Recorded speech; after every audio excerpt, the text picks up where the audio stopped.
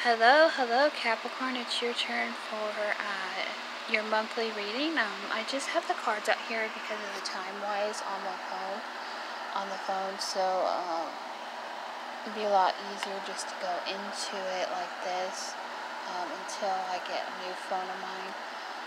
The space on this phone is not very much, so that's why I'm doing it like that.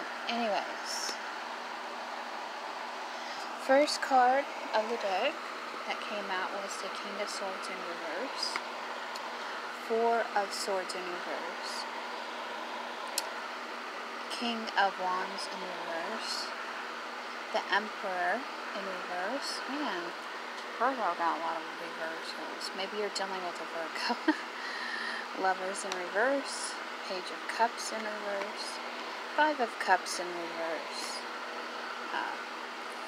Nine of Swords in reverse, Ace of Pentacles, Queen of Wands in reverse, and Six of Swords in reverse, and the Magician in reverse at the bottom of the deck. Alright, I get moved in here. Alright, so I'm feeling with the Queen of Swords, or King of Swords, sorry about that, coming into the month of September. You know, it's all about speaking truth.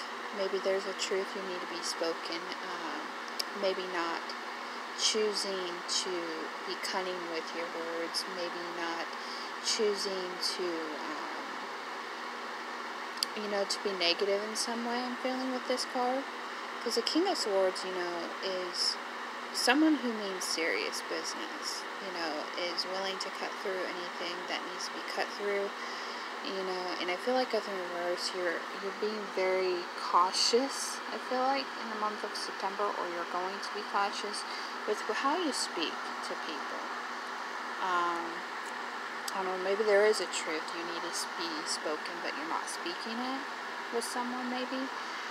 I feel like with the Five of Swords in reverse, I feel like this is maybe some downtime that you've, been enlightened about some truths, maybe about yourselves. Maybe you're recovering from something that really got you in your head about something that when it comes to, maybe this air sign, I see air, Gemini, Libra, Aquarius, Aries, Gemini, Pisces, let's see, this is Sagittarius energy, things of that nature. You're trying to figure it out. And I feel like you've done a lot of figuring out when it comes to, maybe your truth that hasn't been spoken, maybe a truth that you're still trying to figure out, maybe figuring out this other person when it comes to their truth. Like maybe you know something, maybe there's something still there, hidden. Alright, Knight of Wands, I feel like you're moving forward, you're moving, in a direction. So I feel like maybe there was harsh communication coming towards you, maybe in the past of some kind recently, but I feel like you're moving forward. You're having a better perception on the situation when it comes to, how you come across, how you speak, how you deal with this harsh communication. That's what I'm getting. The Emperor, I feel like the Emperor could be your energy you're carrying on. I think that has a lot to do with, taking back your power when it comes to, toxicity, when it comes to things that are harsh to you in life, when it comes to, your well-being. Maybe this is part of your, kind of like you need to take some downtime too, possibly. But I feel like you're gaining your power in this time. When it comes to, you had to recover from something that was harsh, something that came in quick, possibly. The Lovers here, like I said, you could be dealing with a Gemini. Maybe this is something in a past connection with someone. I feel like you're trying to better understand this connection, whatever this connection was, when it comes to, your recovering, when it comes to, harsh things maybe in the past that were done with this connection. I feel like it's helping you step into your power in some way. And then the Page of Cups, I feel like, this could be, I don't know why I was thinking it's secret admirer. Maybe you have a secret admirer I don't know, this is about surprises, love, new love, but I just feel like in the reverse, you know, maybe something happened surprisingly with this connection that you were connected to in the past, that maybe was very draining and somehow, and that's why you're recovering. Maybe something, you know, it could be anything. It could be a job, it could be people, you know, they wanted more from you than you really needed, and so you lost control of the situation. It was very harsh. Maybe something was harsh to you in a connection of some sort, or maybe a job situation. Now you have the Five of Cups here. So I'm feeling like, you know, you're kind of still saddened by this connection. Maybe there was an ending of some kind with this connection, maybe with this Aries, that got you in a very uncomfortable position in life, where maybe you didn't have the voice to speak it. And usually Capricorns are really good about speaking their truth. It's just maybe there was something blocking you from opening up to this, maybe Aquarius, or to this Aries possibly, or to someone of that nature, where you couldn't really speak something. And I felt like you had to go within. You had to look at the odds of everything, you know, look at, you know, the connection one last time. And I felt like, you know, maybe for some of you, you know, you didn't expect this to end with this connection, but I feel like, you know, it helped you get into your power. It helped you speak in some way. Maybe there were things unsaid, left out in the open, that you couldn't really speak with a connection. But I feel like you're trying to get a better perception about this past connection. And then you have the Nine of Swords. So, you know, maybe this Aries person or someone, you know, you felt like, you know, you were stuck.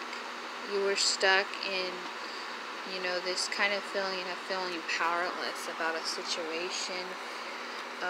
But I feel like you're trying to move past that, so you can bring in the Ace of Pentacles. So I feel like you've gone through a lot of healing, Capricorn, to, you know, really look at this past connection as, you know, it's maybe shockingly, surprisingly ended quickly, soon.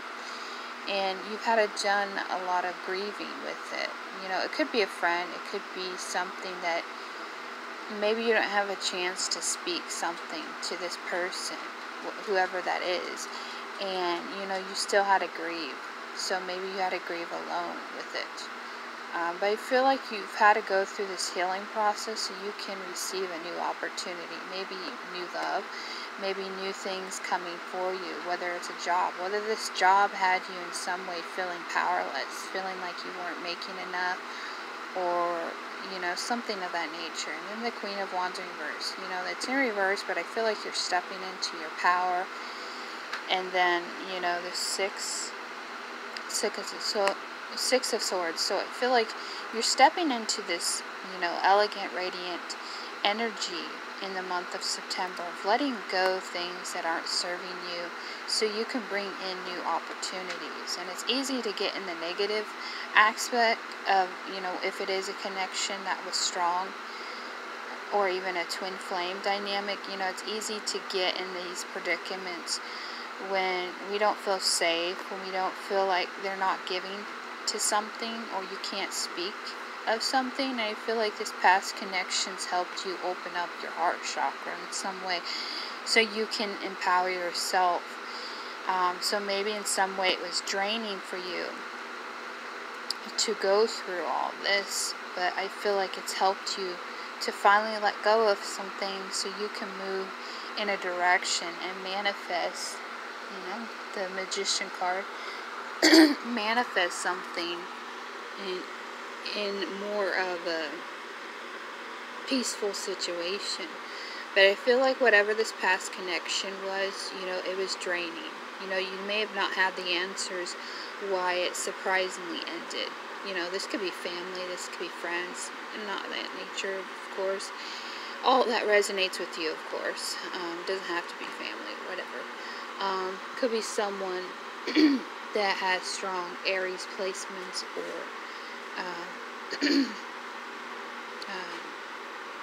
you know, Gemini, Libra, Aquarius. So I feel like, you know, whatever this connection was, it made you grieve a lot, you know.